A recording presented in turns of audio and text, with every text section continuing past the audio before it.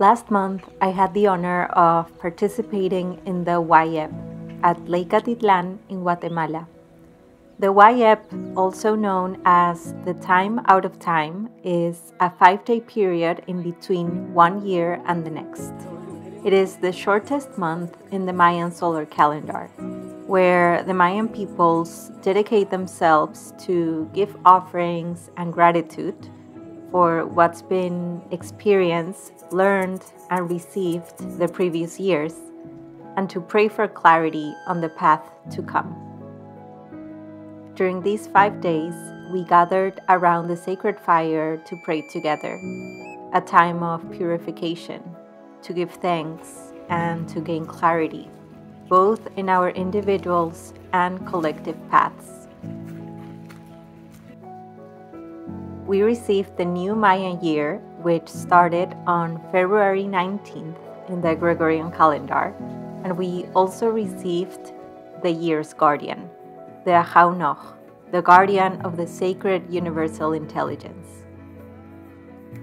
I am extremely grateful to the Tz'utujil, Quiche, and Cachiquel elders for opening the doors to their traditions, ceremonies, wisdom, homes, and hearts to us so openly during these days, for welcoming us to the university without walls, for the teachings around the sacred fires, the many cups of cacao, and for welcoming us with open arms. I have been learning virtually from some of these elders for years, and it has been a dream come true to be in ceremony in person with them, learning from their journeys and traditions.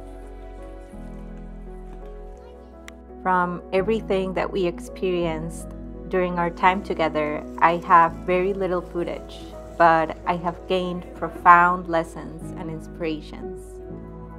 One of the biggest lessons I'm taking is the reminder that we can do many ceremonies and work with different plants and elders, but we have to start with inner reconciliation.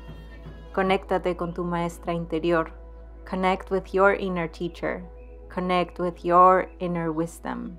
And from there, all sacred, peaceful relationships may start unfolding.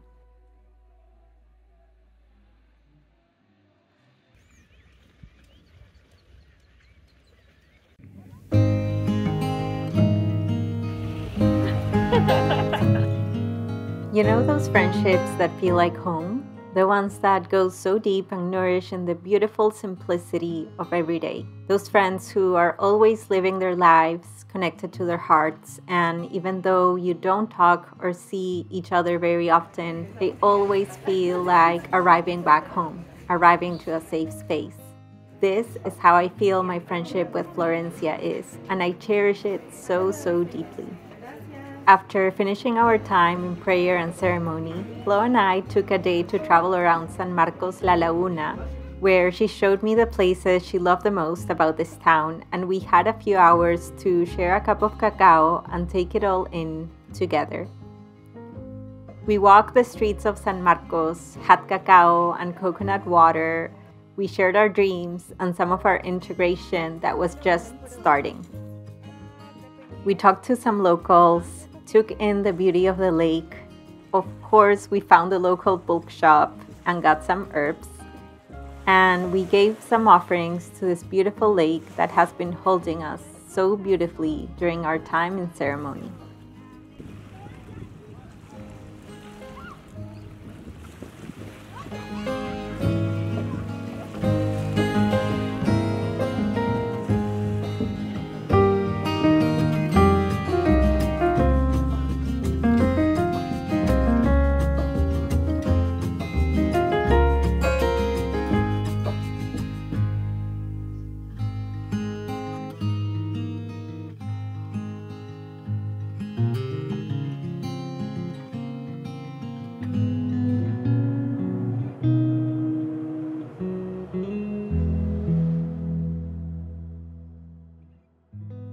After coming back from Guatemala, I got myself in an accident and was bedbound for a couple of weeks.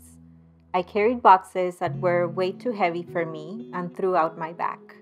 I spent 2 days on the floor wearing diapers as I literally couldn't move.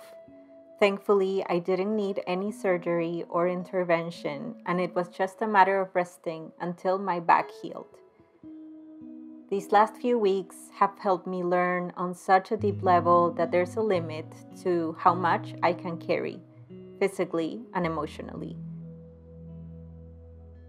I don't believe that doing such profound work in Guatemala and then coming back home to these are just a coincidence, as both have been very profound teachers of how much I still need to learn that I can't do it all, and to learn how to put myself and my health first and foremost. These are things I've been working on for years, but I feel I am touching base on this on a deeper level right now.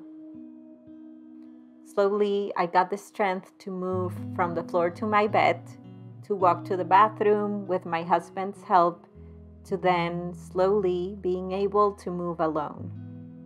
I am so thankful to Ivo for always being so loving and present, but especially during this time, taking days of work to take care of me and help me so much.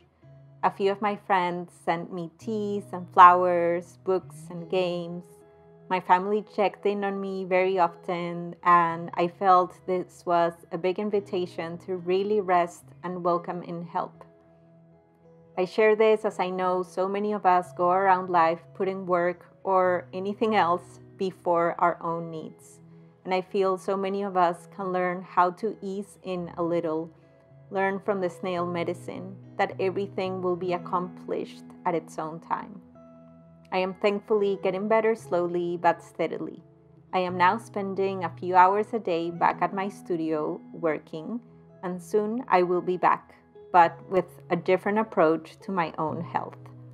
Thank you so much for clicking on this video and inviting me into your lives. I wish you a beautiful day ahead.